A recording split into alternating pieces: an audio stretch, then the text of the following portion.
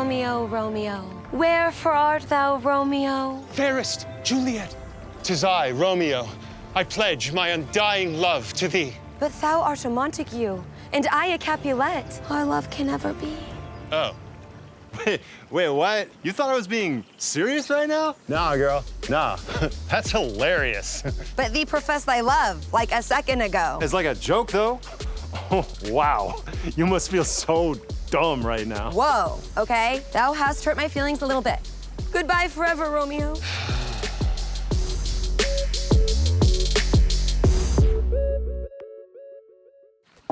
Juliet, yo.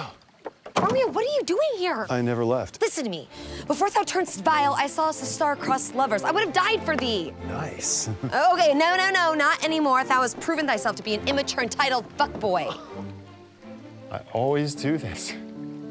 I meet a cool girl, and I fuck it up. I even got you something. You did? Oh, God. Is this a picture of your dick? This is disgusting. Something's wrong with you. What, you don't like it? Halt! I've got different angles. Methinks the lady would like thee to leave. Fuck off, Mercutio. I got this. Yeah, Juliet and I were about to get intimate. No, we were not. Get out of here. Fine. Female empowerment is a plague on both our houses. Let me just apologize on behalf of the lesser sex. Thou art a strong, beautiful woman, and thou deserves to be treated as such. I know. Has that swine not heard of consent? Thank you. What's that scroll you have there? Oh, this? Mm-hmm. Ugh. What? I respect you. I'm asking you to sendeth nudes. You are?